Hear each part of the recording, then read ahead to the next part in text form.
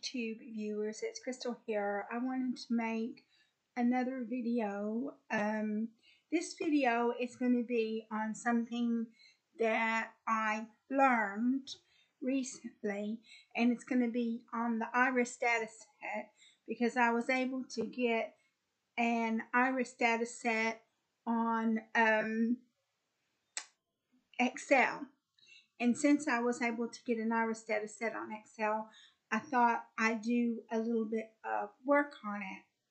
So the first thing that I did, I'm going to do two parts of this video. One part is going to be just using the iris data set the way that I would normally do it. And the second part is the iris data set that I have converted to a table. Because basically you use the same formulas, but in a table you use the formulas differently. So the first thing that I had to do was they asked some questions. What is the distribution of each species? Well, they don't say what area they want the distribution to be, whether they want it to be sepal length, sepal width, petal length, petal width. And since they don't specify what distribution they want, if you try to run a graph, then it's just going to have all of that information on it. And I suppose you've got your petal length. If you did it, because the thing is that the species have different lengths and widths of their petals and their sepals. So it's going to be really hard to do a distribution. So I just skipped that question because they didn't specify.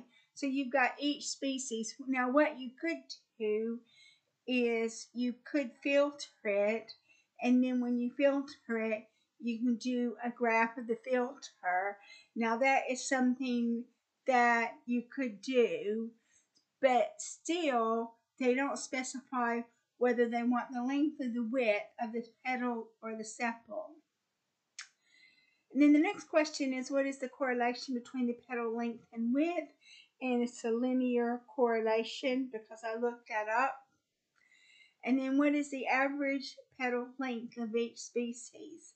So we've got the average petal length of each species, and so the first thing we're going to do is we're going to use the unique function. So unique equals F2 to F151. So that's 150 rows of data. And then you've got three unique categories being setosa, versicolor, and virginica. And then so after the unique function, then what you're going to do is we're going to use average ifs. So you're going to average ifs on the species is C2 to C151, and then the length, the length is going to be C2 to C151, and the species is going to be F2 to F151, and then I put dollar signs in between the cell references to make it an absolute reference. And then H2 is going to be the actual species, which is going to be setosa. And then so you get an average length of 1.464 for the setosa. The versicolor is going to be 4.26, and the virginica is going to be 5.552. So that is how you get the length of the petal length of each species. And now they ask the question, what species has the largest petal area? So I looked it up on the internet to try to find the area of a petal. And in order to find the area of the petal, you have to use a sine and a cosine and a radius, and then you need to calculate that with the sine, the cosine, and the radius. And I just thought, well, since the petal is close to a square shape, then I'll just do the area equals the height times the width. And I know that's not going to give you the exact area because you don't know the radius, and because you don't know the radius, you're not able to get the sine and the cosine to calculate the formula, but it's going to get you in the ballpark. And then so we use exactly the same formula, but instead of using the petal length, we're going to be using the petal area, which is another column of data that I have created. And it's going to be column E, and then you're going to use the information in H2. So that's going to be 0.3628 for the Setosa. It's going to be 5.7204 for the versicolor, and the 11.2962 for the Virginica. So I would venture to say, based upon the fact that the Virginica is larger than the Setosa and the versicolor, that the Virginica is going to have the largest petal area as well. And then you've got another question: how many observations are there for each species? And I already knew that, but if you want to do it again, what we can do,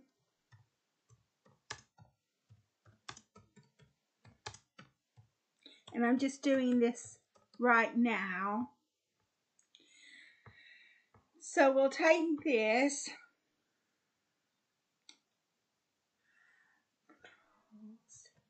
and we're going to copy it over, just to copy and paste. I'm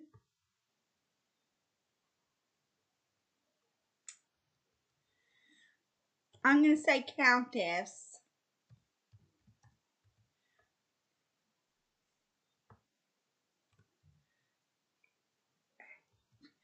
And I'm just really guessing. At this point in time, I'm just really guessing, hoping that it'll work. And it worked, and I guessed it. I just did it really, shall we say, did it on the fly. So I knew that there were 50 observations for each species, but if you wanted to do it technically, then that's technically how you count the observations for each species. So those are the questions that I answered. And so now we go over to the iris table. And on the iris table, it asks exactly the same questions, with the exception that it's been converted to a table. So in order to, the thing about converting an array to a table is the fact that you can change the array. You can add and delete information. And personally, this is the first time I've ever really made a table. And so, but since it's the first time I've ever really made a table, I thought, well, it's a good place to make a video on this, because if I've never made a table, then I think nobody else has ever made a table either. But I'm not sure I'm going to be using a lot of tables in my work, and because I get a different, every week I get a whole new spreadsheet to use. So if you want to do it, you go into home, and then it says format as table, and then it will allow you to click the table format that you want. And then when you click on what you want, then what'll happen is over here, it'll ask you, in one of the boxes over here, it's going to ask you to give the table a name. And so I gave my table a name like Iris Table. That's what I did, Iris Table.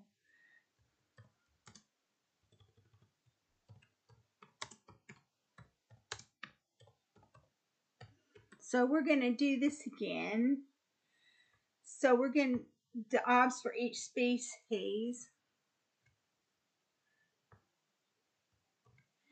And then so it's going to be count F's, and that's just something I did on the fly.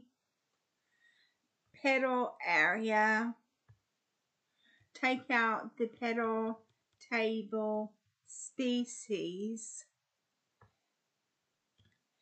and then we're going to say H2, and so there it gave you the obs for each species.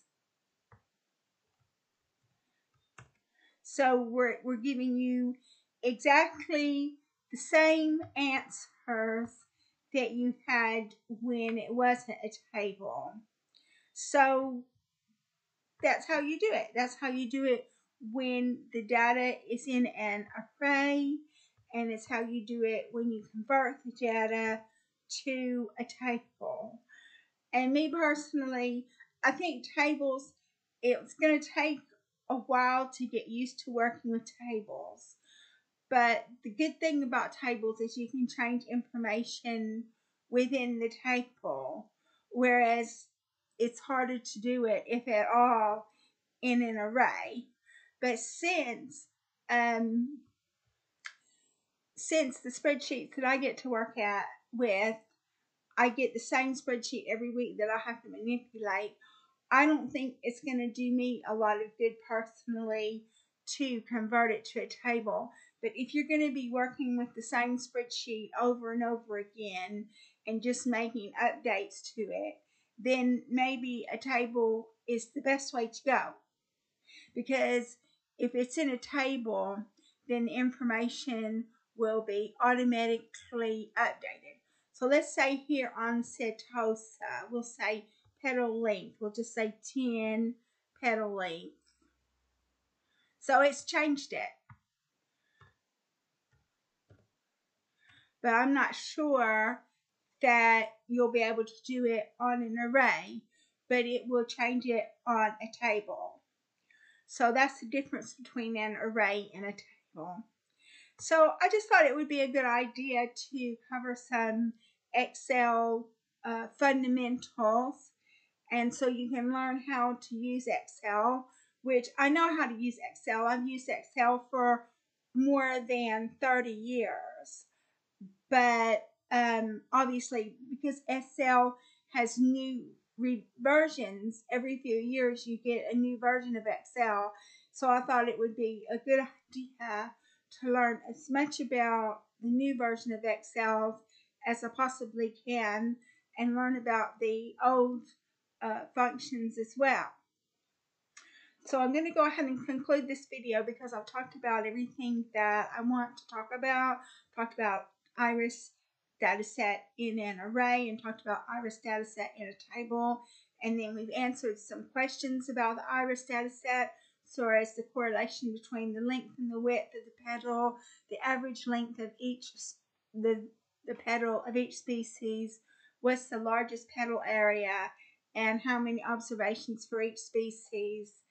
And we didn't talk about the distribution for each species, but if they had been more clear in their request, we could have done a distribution as well.